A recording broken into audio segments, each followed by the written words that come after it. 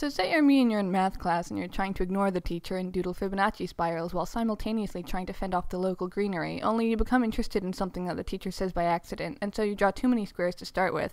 So you cross them out, but cross out too many, and then the teacher gets back on track and the moment is over, so oh well, might as well try and just do the spiral from here.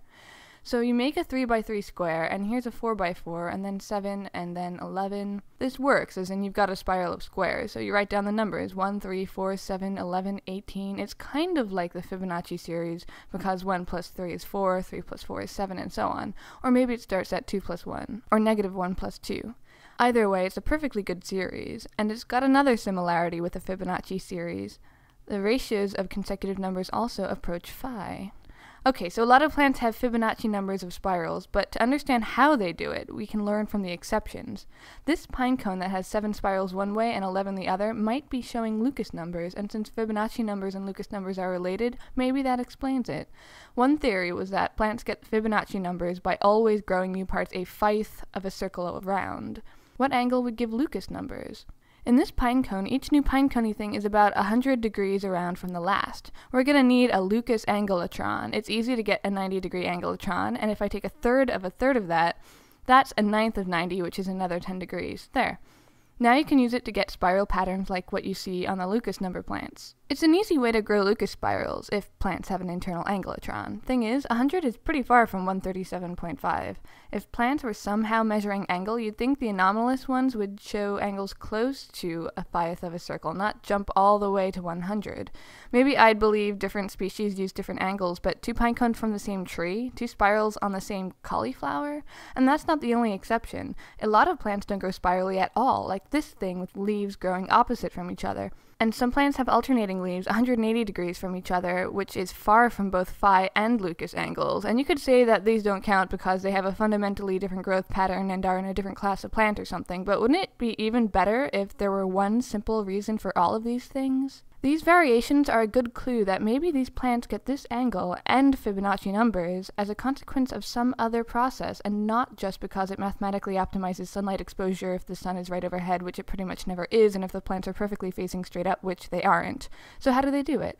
Well, we could try observing them. That'd be like science. If you zoom in on the tip of a plant, the growing part, there's this part called the meristem. That's where new plant bits form. The biggest plant bits were the first to form off the meristem, and the little ones around the center are newer. As the plants grow, they get pushed away from the meristem, but they all started there.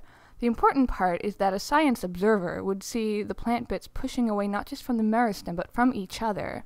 A couple physicists once tried this thing where they dropped drops of a magnetized liquid in a dish of oil. The drops repelled each other, kind of like plant bits do, and were attracted to the edge of the dish, just like how plant bits move away from the center. The first couple drops would head in opposite directions from each other, but then the third was repelled by both, but pushed farther by the more recent and closer drop. It and each new drop would set off at a phi angle relative to the drop before, and the drops ended up forming Fibonacci number spirals. So all a plant would need to do to get Fibonacci number spirals is figure out how to make the plant bits repel each other. We don't know all the details, but here's what we do know. There's a hormone that tells plant bits to grow. A plant bit might use up the hormone around it, but there's more further away, so it'll grow in that direction. That makes plant bits move out from the meristem after they form. Meanwhile, the meristem keeps forming new plant bits, and they're going to grow in places that aren't too crowded because that's where there's the most growth hormone. This leads them to move further out into the space left by the other outward moving plant bits, and once everything gets locked into a pattern, it's hard to get out of it because there's no way for this plant bit to wander off unless there were an empty space with a trail of plant hormone to lead it out of its spot. But if there were, all the nearer plant bits would use up the hormone and grow to fill in the space. Mathematicians and programmers made their own simulations and found the same thing. The best way to fit new things in with the most space has them pop up at that angle, not because the plant knows about the angle, but because that's where the most hormone has built up. Once it gets started, it's a self-perpetuating cycle. All that these flower bits are doing is growing where there's the most room for them. The rest happens automatically.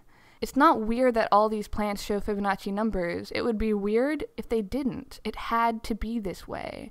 The best thing about that theory is that it explains why Lucas pine cones would happen. If something goes a bit differently in the very beginning, the meristem will settle into a different but stable pattern of where there's the most room to add new plant bits, that is 100 degrees away.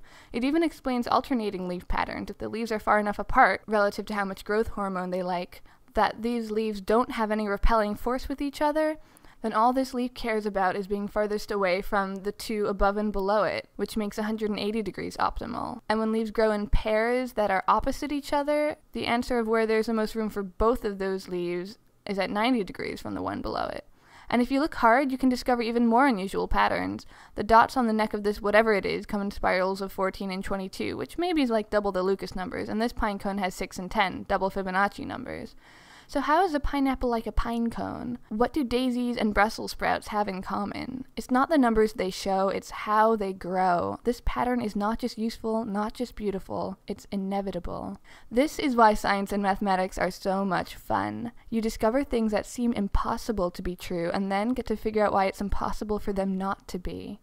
To get this far in our understanding of these things, it took the combined effort of mathematicians, physicists, botanists, and biochemists, and we've certainly learned a lot, but there's much more to be discovered. Maybe if you keep doodling in math class, you can help figure it out.